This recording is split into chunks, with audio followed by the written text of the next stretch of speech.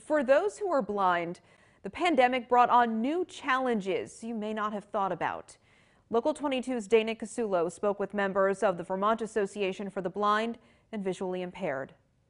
Vermont Association for the Blind and Visually Impaired is a nonprofit dedicated to helping Vermonters with vision loss. Jerry Duty has been blind since birth. I was born in the 1950s when incubators were not yet perfected, and I have what is now known as retinopathy of prematurity. The pandemic brought many challenges. For me, the social distancing when I was walking on the street in the beginning was very difficult because people would walk up to me. I had no idea they were there. Tom Frank is legally blind. Started to go bad when I was in the Army, when I was around 20, 21 years old, and it's just gotten progressively worse. He said it took time to accept it and feel confident. People are afraid that no, people are looking at you.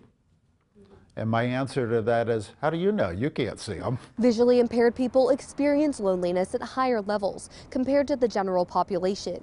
But the pandemic only made it worse. Vision loss is a disability of access. It disconnects you from the environment around you. If you look statistically among studies, they've shown that you have higher rates of depression among people who are visually impaired. Director of Adult Services Daniel Norris knows about the need firsthand. He too is legally blind. People who develop vision loss, they lose hope that they can continue doing the things they love to do. That's where we come in. We help them realize that they can continue to do the things they dream to do. Duty wants people to know communication is key. Please talk to us and ask if you see something. It's always nice to have someone say hello, Dana Casulo, Local 22 News.